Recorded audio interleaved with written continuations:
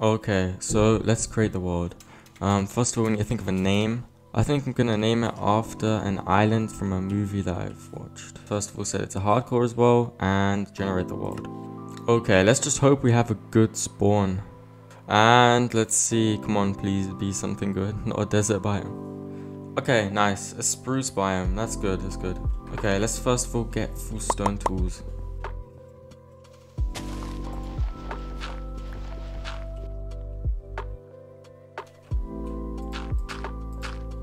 And we can turn that into stone tools. I think we found some sweet berries, but I don't know how good of a food source they are. Let's just take some with us for now.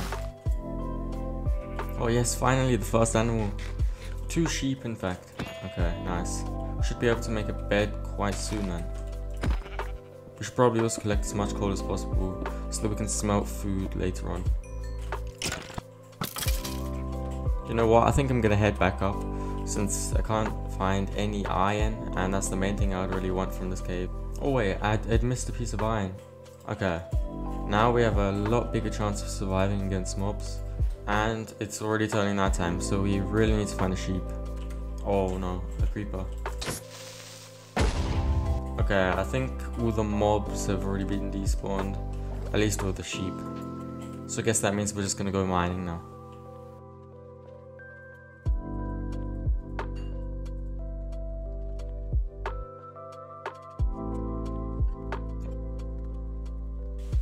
Okay, is this a cave? Hopefully it is. Okay, yes, we find a cave and diamonds instantly. Okay, this is very good. Okay, luckily it wasn't just one. And a mob spawner over there. Yes, the luck is finally kicked in. Okay, let's see if there's anything good in the spawner.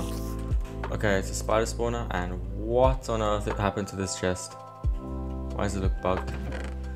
Okay, knock back 2 books, some gunpowder. Okay, nothing too interesting. Okay, let's just destroy the spawner for the XP. And we can carry on looking for some diamonds. We might as well take some of these glow berries since we're low on food anyways.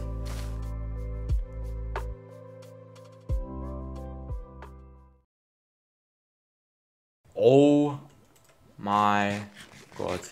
We were literally on 2 hearts. Okay, I am not messing around anymore. I definitely need to smelt this iron and make myself a chest plate. Okay, I'm gonna make myself a diamond pickaxe now. And once this iron is smelted, I'm gonna make myself a chest plate and head back to the surface because I definitely need better food. Oh wait, we found some more diamonds. And it seems like the cave does actually extend. Oh, I'm getting way too distracted. I should definitely be getting food, but it's too tempting.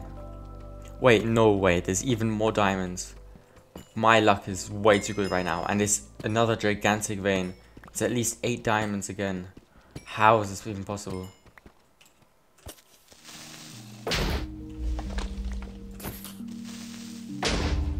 Okay, I think we found all the diamonds the cave has to offer. So we can just focus on getting food now. Okay, we just need one more piece of string and then we can make a last piece of wool to make a bed. Oh, never mind, we found a sheep. This is our first big chance of finding a village. Oh, okay, yes, there's a village, nice. Now we should quickly loot all the houses. Okay, nothing too important. But I've noticed that I have no inventory space, which means I should set up a little base. Or at least a place where I can store my items. Okay, I have no idea what's going on with my chests.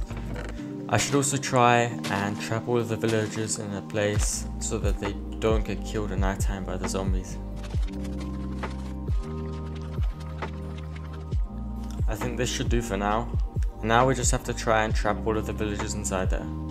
That's 1 and 2. Now we need to make sure we close this off so that they don't die. Now we can try and get the last few pieces of diamond armor and tools.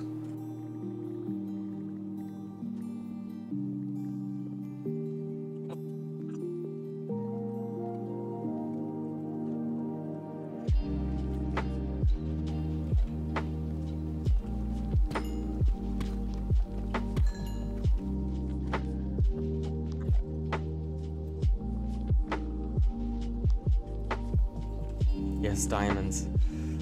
Okay, hopefully it's not just 2. We need 3. Yes, it's 3. Okay, we can technically get full diamond now, but I also want to get the rest of the tools. So I just need a sword, which means I just need a few more diamonds. I just need more sugarcane. Leather shouldn't be a problem to get. Okay, sorry guys, just need a leather.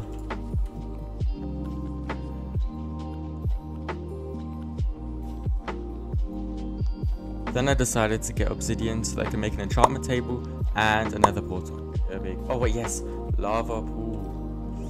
Finally, now begins the long journey of mining obsidian.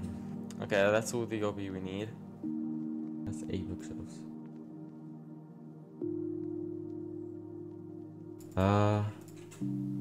Efficiency 2, not too bad, I guess.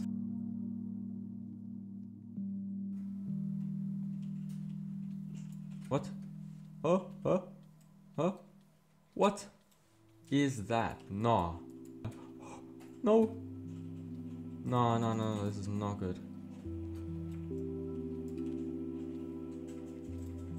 What was that? Nah.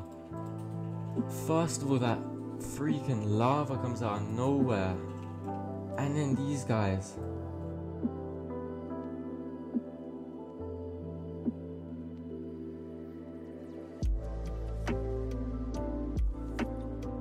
The pickaxe, look at the durability. It just vanishes in like half a millisecond. It's durability. So yeah. I'm just gonna get mending then just enchant speak.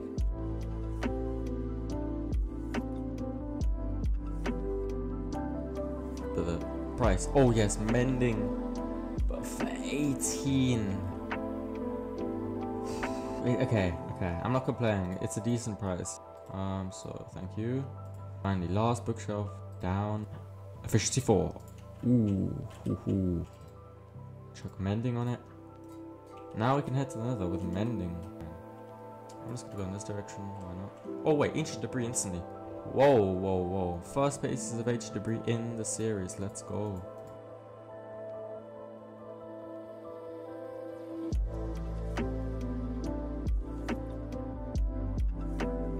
I spent the next few days mining quartz and ancient debris.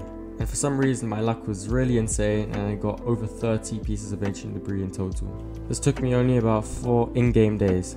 Okay, now we just need to get it to level 39 and then we can head back.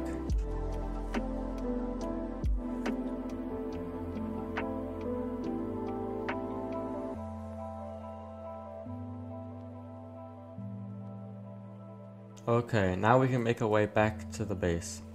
That took absolutely forever, but at least we got some extra ancient debris and XP. Now I can start smelting all of the ancient debris, and I can enchant my armor. Okay, protection 4, that's good. And oh my god, no way.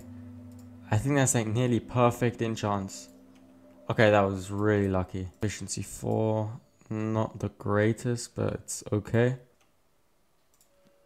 Let's collect this ancient debris to get the XP, and we should hopefully get back up to level 30. Okay, it wasn't quite enough. Now we can try and get some mending books.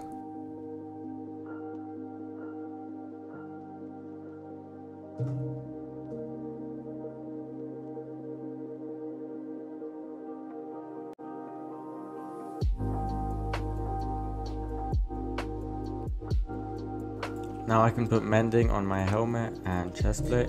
And I just realized I should have used the XP to get level 30 enchant. But anyways, let's turn these netherite scraps into netherite ingots, make a smithing table, and turn these pieces of diamond armor into netherite. Now I can go back to the nether and get a little bit more XP. And no way, there's a bastion right here at spawn. I think we're gonna loot that once we have full netherite. And no, wait, no way. How is there a piece of ancient debris this high up?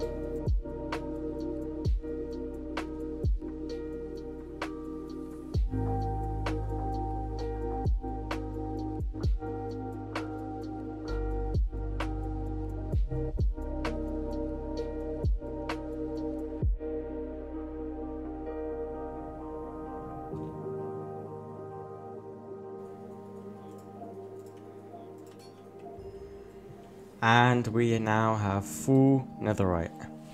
Now I can try and loot this bastion here. Okay, let's hope no piglins see us while we take their gold. Probably gonna use this gold to make gaps. And I'm gonna try and look for some chests now.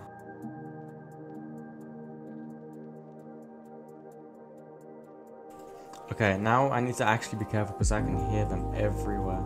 Okay, I think it's safe to go up now and try and loot these chests here. Okay, ancient debris, some arrows, let's take that. And a diamond pick, okay, that's nice. Oh, wait a second, no way. There's a warped forest right next to this bastion, which means we can get all of our ender pearls right now.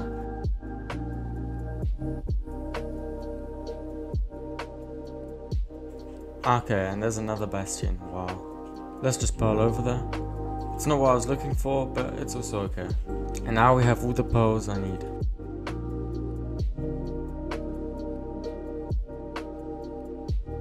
And wait, there's literally a nether fortress right here, no way. I've found 2 bastions now and a fortress. I don't know why my luck is this good. Let's first of all loot this bastion and then I can get the blaze rods I need.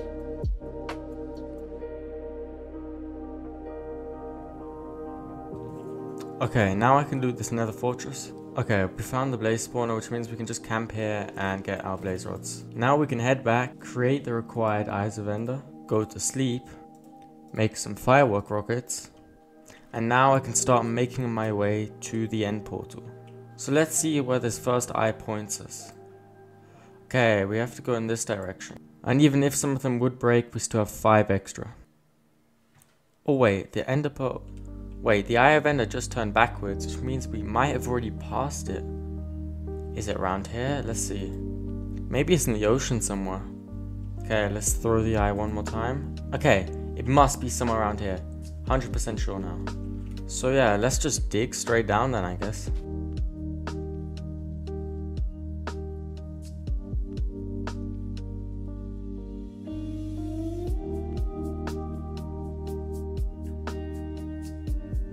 Yeah, this can't be the right cave, since I don't see a stronghold anywhere.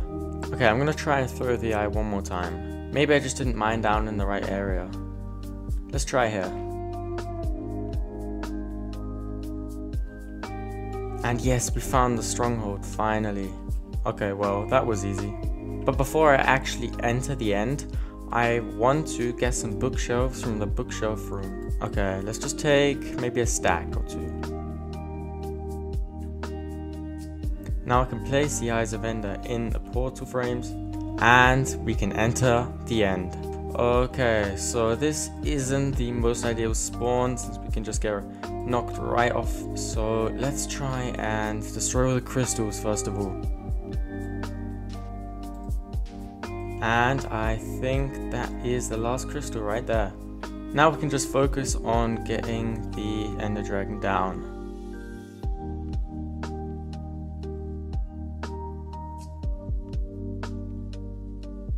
Wait, I actually just bowed him to death. We want to make sure we don't go through the end portal straight away, since we want to go to the end islands. That's what we want to do. Okay, this is going to give me a crazy amount of XP. Okay, now we should collect the dragon egg. And now we can go through the end gateway. Okay, we've made it to the end islands, and now we can just pretty much look for end cities. Now, this is probably the most dangerous part of the series so far, since we don't have an elytra, and the void is pretty much guaranteed death.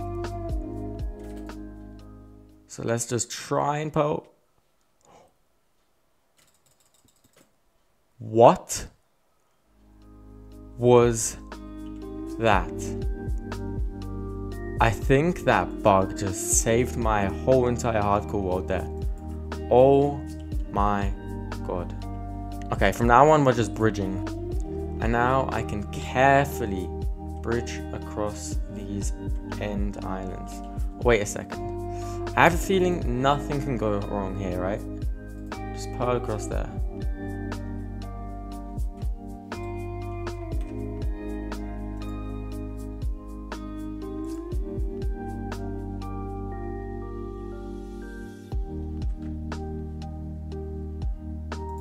Guys, it's over. But if you really think that's gonna stop me from making cool videos on YouTube, then you're wrong. I still have so much planned and I'm really looking forward to making more content for you guys. I'm going to be making the future videos in a survival world I've already started, and I already have big plans for the world. So subscribe and check out my new videos if you want to see that happen. And with that, I would like to thank you guys for watching this video, and I hope you have a nice day.